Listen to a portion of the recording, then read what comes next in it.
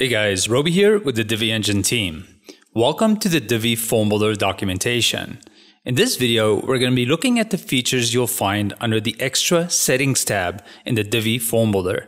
We won't be getting into too much detail here, so definitely check out our documentation site at help.diviengine.com, where you'll find loads of videos and support articles with more in-depth information on how to use the Divi Form Builder and all of its features. And don't worry if you get stuck. Just submit a support ticket and our awesome support team will get back to you as soon as possible. Now, if you're ready, let's go. Okay, so let's take a look at the extra settings or features, whichever you prefer to call it. All you need to do is be in the backend of a Divi page or wherever you have a Divi Form Builder module. I'm going to open the settings of my module here, and then when I scroll down, we see the extra tab underneath the content section of the module. If I expand that, we'll see three features here. We've got save entries to database, enable Bloom subscription, or enable select to for your select drop-down boxes. Now these are the features we have here currently, but we'll be expanding these features in the future. So for now, we're going to look at what's here today. Okay, so let's take a look at saving form submissions to the database. I'm going to open up my form settings again by clicking here. I will scroll down and expand extra, and then I'll switch the save entries to database option from no to yes. That is really all you do. So let me save that. Then open up the page, and then here on the front end, I've got my form, which I'll refresh really quick. I'll say my name is Roby, and then I'll just put test@test.com for my email. Then I have the signature field here too. I'm terrible at signing on my mouse pad, but here you go. Okay, you'll see I have my custom success message configured here, another unique feature of the Divi Form Builder. Now on the back end of the site, we'll check out what happened. Okay, so now on the back end of the site, here we can go view those submission entries to the database. All you need to do is come over and hover over Divi Engine here, and then you click on Divi Form Entries. After clicking, we can see my form names along with the location, which is the page that I have here, which is the Divi Form Builder Extra Features page. So I can go ahead and click on that title, and then you'll see my submission right here. You'll see my name, you'll see that email, and you'll see that gorgeous signature right there. So that is Divi Form Submission saved to the database in the Divi Form Builder.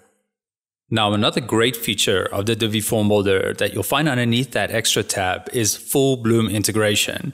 Now if you're already using Bloom, that is great news, because now you can create highly complex and customizable forms that will subscribe users to your mailing lists and opt them into whatever mail provider you're using, like MailChimp or SendGrid. I mean, you guys know the loads of options that are out there for transactional email. So let me go ahead and show you how easy it is to integrate Bloom into the Divi Form Builder.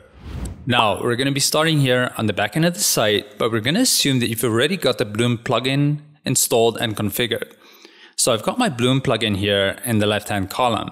I've already set up my email account through MailChimp. So let's see how I connect that to my Divi Form Builder form.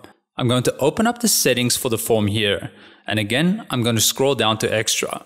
I'll expand this, and because I'm on the contact form type, you'll see that I have my save entries to database options still available. I also have Bloom and select to available. It's actually quite a cool feature of the form builder that only the relevant functions will display depending on the type of form that you're using.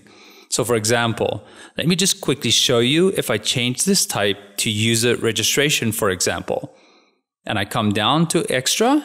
Save to database is gone because it doesn't really make sense to save that type of submission to the database. So let me just quickly change this back to a contact form. There we go. And now back to extra. I'm going to enable the Bloom subscription right here. Now because I've already got it set up, I can just go ahead and select my subscription email list here. And then I can pick anything I want to say within the checkbox label.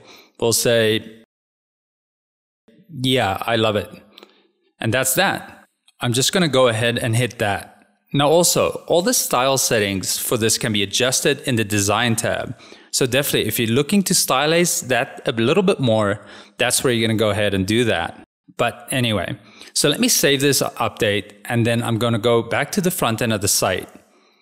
I'm going to refresh my page and type in my name and my email, test@test.com.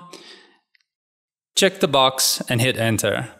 Again, my custom layout success message pops up. And as a side note, this is also a really good spot where you can communicate relevant information to your users. Anyway, my users are now subscribed to my mailing list, and you have just grown your audience. So Bloom integration is super easy in the Divi Form Builder, and this is how you use it. Okay, now as I mentioned before, our Divi Form Builder plugin includes full Select To integration. Now, if you're not familiar with Select To, it's a JavaScript library that allows you to take simple select boxes like this one right here and turn them into really fancy ones with different functionality and styling options along with search features. So if I wanted to select California, I just start typing it like this. There it is, and now I can just click it. It's a great feature, so let me show you how we use it in the Divi Form Builder plugin.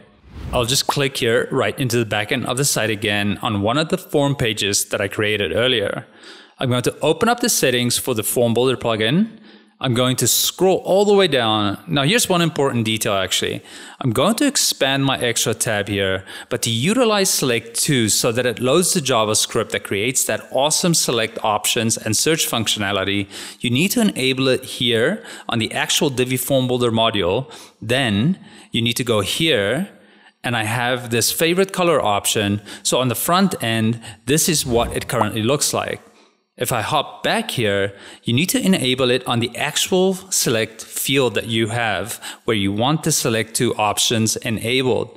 So you just scroll down in the field, you go here to layout options, and right here where it says enable Select To, and it even reminds you that you have to enable this on the module itself also, hit that yes button. I'm going to go ahead and save that. I'm going to save it again, and I'm going to update my form. So again, here on the front end, I have the basic select box. I'm going to hit that refresh page button, and now you see it instantly changed. And if I want it red, I just type red, and it pops up. So you can see how this is a very useful tool when you're working with very long lists of select options. Maybe it's cities, maybe it's countries. In this example, we used colors. It's just a really great way to give the user a nicer experience as they work their way through your forms. So this is Select To integration. And again, remember, you have to enable it here on both the module itself and the field. If you don't do that, well, actually, let me show you. Let's switch that off. I'm going to go back. I'm going to update. I'll go ahead and refresh the front end. And then you see it pops back to the old way of displaying that select box. So definitely make sure you enable it on both. So there you go, that's Select To. And so with that, folks, we've come to the end of this extra settings or features tab that you'll find in the Divi Form Builder along with the different options you find listed here in this video. Now, if this video did not cover exactly what you were looking for in regards to the Divi Form Builder or any of our plugins, definitely check out our documentation site at help.diviengine.com for more videos and in-depth support articles on how to utilize the Form Builder to its maximum. But don't worry if you get stuck. Definitely just submit a support ticket, and one of our amazing support staff will be in touch with you to help you resolve your issue. So with that, guys, that was it from me, Roby with the Divi Engine team. I'm going to catch you guys in the next video.